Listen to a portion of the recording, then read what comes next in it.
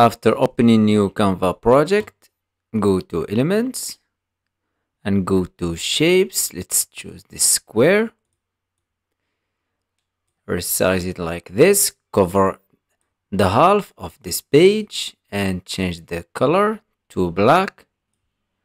And go to text. Type your text.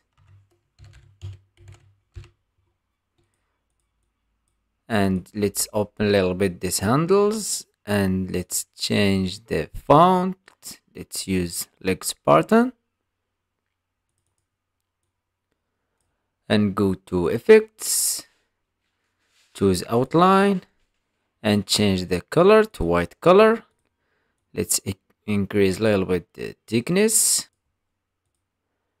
and drag these handles like this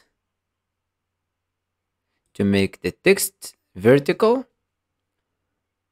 Go to spacing and decrease the line spacing. And now increase the size and place it exactly in the middle. Let's download this page as PNG. Select all these elements and delete. Upload the new image and click on the image that we are going to use as a background. So we have these two images with the same resolution.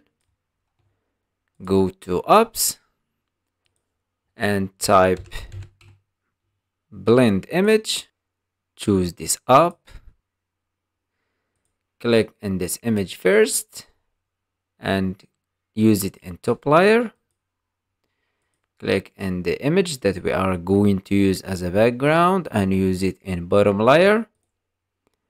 Go to blend mode and scroll down to screen and click add to design. Let's increase the size and here is the final results. I hope you like this tutorial. Subscribe to the channel to learn more about Canva.